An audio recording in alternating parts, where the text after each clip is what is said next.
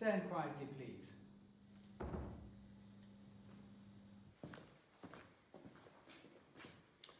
Good morning, everybody. Good morning, Mr. Thornburn. Please sit down. Yes, good morning indeed, and I hope that this video assembly finds you all very well and that you've enjoyed your first day of home learning. I do hope you took on board my message that I gave to you on Friday and that you're all very well behaved to your parents. I'm sure you were. I have to say it's very strange standing here talking to a virtually empty hall, but I hope that you will listen to this message as keenly as you normally do on a Tuesday. And there is, of course, the added bonus that if you do happen to fall asleep while you're listening to it, you can repeat it, you can rewind it, and you can listen again. I know that is a normal occurrence when you do listen to me falling asleep, so let's see how we go. Anyway, although the phrase is we haven't got all day, we probably have got all day, quite literally, but your parents will want me to get cracking and get on with the message so that they can get on with helping you get started on your home learning. So, here we go. Many of you will have heard about a man called Bill Gates. Bill Gates co-founded Microsoft. That's a huge company you will have definitely heard of. And even if you're an Apple fan like I am, you will have to accept that Microsoft, and in fact Bill Gates himself, has done an enormous amount for the world. A huge technological, there's a good word, technological change for the entire world. Now, not only is he one of the world's wealthiest individuals, he is also one of the most philanthropic. There's another good word for you on a Tuesday morning. Philanthropic. That means that he gives away his money. He's extremely generous. He's extremely charitable.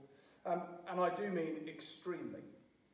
Incredibly, and I'm just checking my facts here, he's estimated to have donated well over $35 billion to charities and to foundations.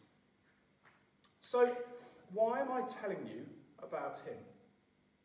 Well, aside from his extreme generosity, which is a fantastic example to all of us, he's also recently written an open letter talking about coronavirus.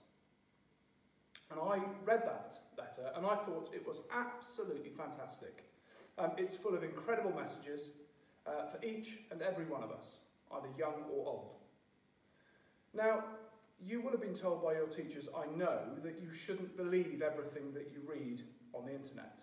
So I have tried really, really hard to verify the source of this open letter, to see exactly where it was published.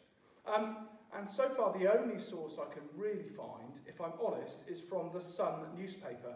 And that's a publication unlikely to grace many of your parents' coffee tables, admittedly. But, as I say, I have tried to check it. Even if it is not written by Bill Gates, although it slightly ruins the story, I still think the messages are really, really sound and really worthwhile and very much worth you listening to and understanding. It also makes for the perfect first video assembly. So thank you, Bill, again for being incredibly generous. And so, without further ado, let's just listen to his open letter. I'll read it to you. I'm sorry, I won't be trying to do the American accent. So here we are. He goes like this. I'm a strong believer that there is a spiritual purpose behind everything that happens, whether that is what we perceive as being good or being bad. As I meditate upon this, I want to share with you what I feel the COVID-19 virus is really doing to us. Number one, it is reminding us that we are all equal, regardless of our culture, religion, occupation, financial situation, or how famous we are. This disease treats us all equally. Perhaps we should too. If you don't believe me, just ask Tom Hanks. Number two, It is reminding us that we are all connected, and something that affects one person has an effect on another. It is reminding us that the false borders that we have put up have little value, as this virus does not need a passport. It is reminding us, by oppressing us for a short time, of those in this world whose whole life is spent in oppression. Number 3, it is reminding us of how precious our health is and how we've moved to neglect it through eating nutrient-poor, manufactured food and drinking water that is contaminated with chemicals upon chemicals. If we don't look after our health, we will, of course, get sick. Number 4, it is reminding us of the shortness of life and of what is most important for us to do, which is to help each other, especially those who are old or sick. Our purpose is not to buy toilet roll. Number 5, it is reminding us of how materialistic our society has become. Now that means how much we like to buy lots of different things that we probably don't need. And how, when in times of difficulty, we remember that it's the essentials that we need: food, water, medicine, as opposed to the luxuries that we sometimes unnecessarily give value to. Number 6, it is reminding us of how important our family and home life is, and how much we have neglected this. It is forcing us back into our houses so we can rebuild them into our homes and to strengthen our family unit. Number 7, it is reminding us that our true work is not our job. That is what we do, not what we were created to do. Our true work is to look after each other, to protect each other, and to be of benefit to one another. Number 8, it is reminding us to keep our egos in check. It is reminding us that no matter how great we think we are, or how great others think we are, a virus can bring our world to a standstill. Number 9, it is reminding us that the power of free will is in our hands. We can choose to cooperate and help each other, to share, to give, to help and to support each other. Or we can choose to be selfish, to hoard, to look after only ourselves. Indeed, it is difficulties that bring out our true colours. Now, just as an aside, there's a great song in that, by the way. Ask your parents to play it for you after this message. True colours. Number 10, it is reminding us that we can be patient or we can panic.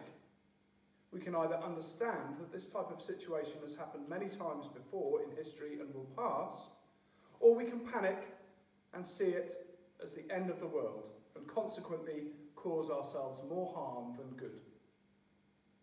Number 11, it is reminding us that we can either be an end or a new beginning. This can be a time of reflection and understanding, where we learn from our mistakes, or it can be the start of a cycle which will continue until we finally learn the lesson we are meant to. Number 12, it is reminding us that this earth is sick. It is reminding us that we need to look at the rate of deforestation just as urgently as we look at the speed at which toilet rolls are disappearing off our shelves. We are sick because our home is sick. Number 13, it is reminding us that after every difficulty, there is always ease. Life is cyclical, and this is just a phase in this great cycle. We do not need to panic. This too shall pass. Number 14, the final point. Whereas many see the corona COVID-19 virus as a great disaster, I prefer to see it as a great corrector.